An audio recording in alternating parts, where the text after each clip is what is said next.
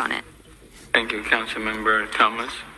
Thank you. I'm sharing in my remarks about this item. Over a year ago, we were slammed with large truck parkings in District F in West Chase and in the neighborhoods. And I raised this issue to Councilmember Alcorn to present this at Regulatory Neighborhood Affairs. So over a year ago, working through this. So I'm so appreciative, particularly of the fact that it limits the parking in residential areas, which is a tremendous help. And then also the large truck parking from 2 a.m. to 6 a.m., which will be tremendous support. And it'll just really focus our efforts with HPD in towing these vehicles. And now we actually have some good guidelines to share with HOAs and community members. So I'm just excited to vote on this. And this hopefully will alleviate some of the congestion that we're experiencing on the west side. Thank you.